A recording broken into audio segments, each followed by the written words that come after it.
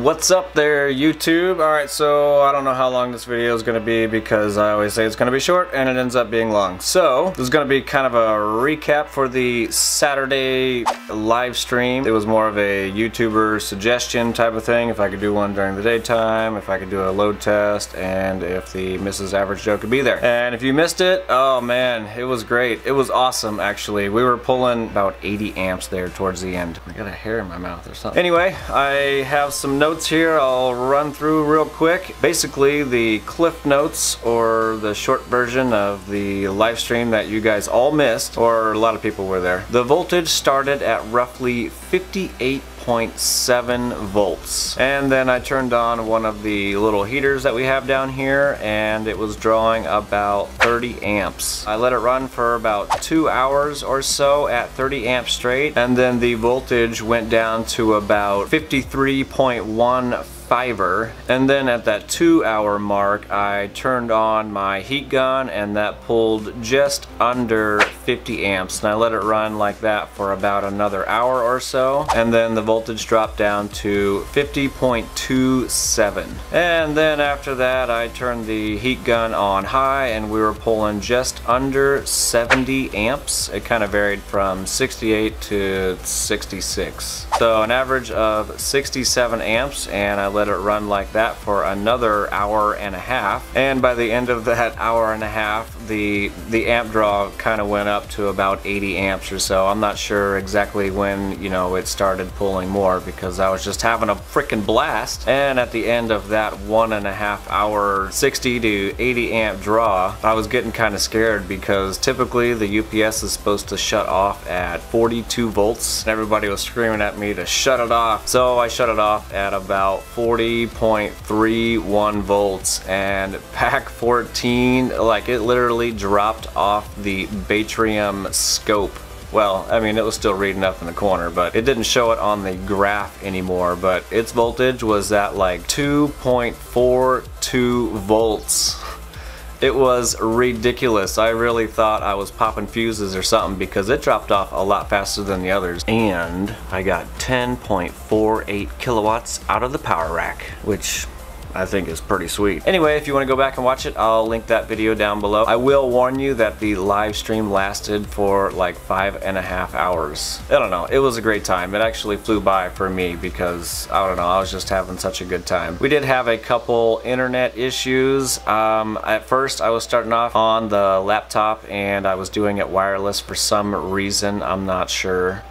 And then everybody kept saying they were buffering a lot, so then I came over here and grabbed the LAN cord out of my computer, plugged it in, and it seemed to help a little bit. And then, I mean, you know, I know some computer things, I don't know all the computer things, but somebody made the suggestion, or at least a few people did, said if I still have the wireless on, make sure to turn it off, even though we were plugged in with the Ethernet cord. Well, as soon as I did that, holy crap, I don't think we had any more streaming problems after that. What I really need to do is just upgrade the internet, but I'm still cheap right now. Alright, so the real reason of this video is I am gonna pull out pack 14 and take a look. I mean, I don't know if there's any popped fuses or broken fuses or what the issue is. I know other people have had problems with their pack 1 or their very last pack in their entire system. This one, pack 14, is actually the second to last on the negative side of the whole string, so that's just how it sits inside the server rack, and that's how I kind of got used to seeing it before I did the Batrium and all that stuff. So I wanted to keep the order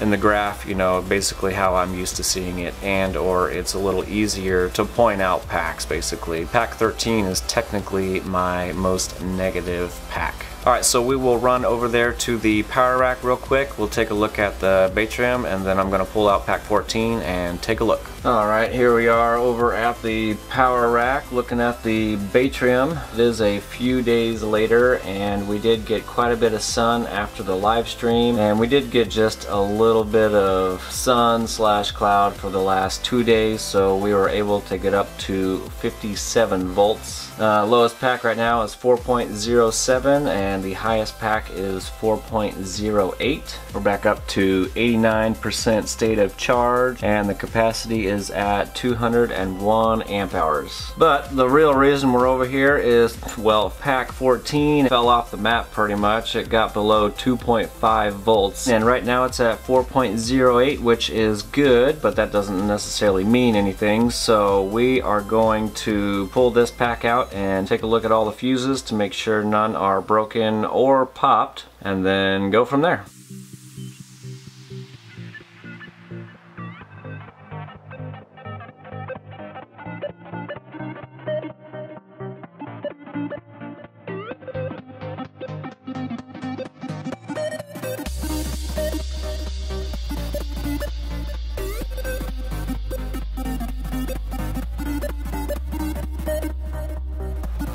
Nothing.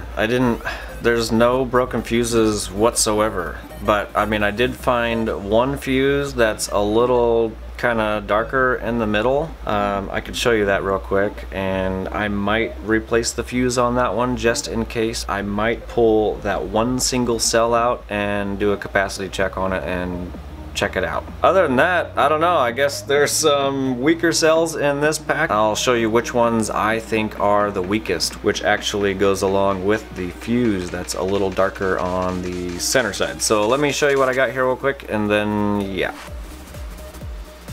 Boom! Alright, so there you go. There's the fuse in question there. It's a little darker in the center.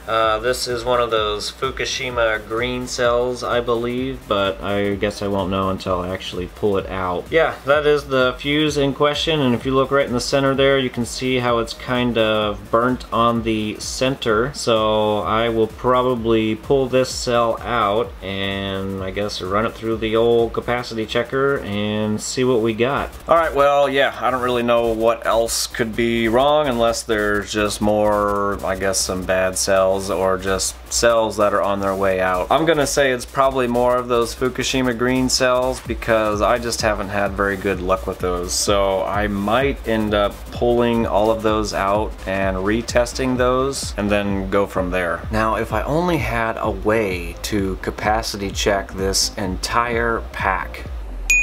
And yeah, so that is my update on the packs. I will continue checking them out, and if I come across something interesting, I will let you know.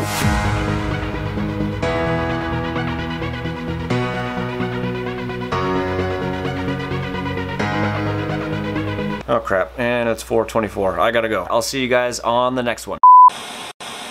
Maybe this is a good time to put this on like its own little plug so I can disconnect this from the battery too. Saturday, what day was that? And I swear there's a hair there. I can feel it. And I show. But you can